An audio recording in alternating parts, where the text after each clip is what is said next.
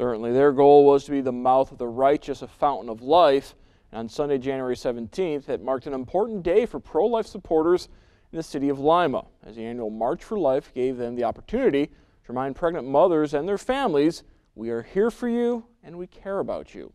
Dozens braved descending temperatures to walk from the Heartbeat of Lima satellite office on South Elizabeth Street in Lima to the meeting place on Market and then back.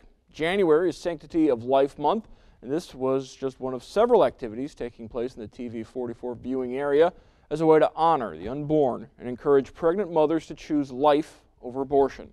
Heartbeat of Lima Director Patty Kennedy wants those in the community to know that Heartbeat offers free ultrasounds, parenting classes, adoption classes, diapers, clothing, and other incentives.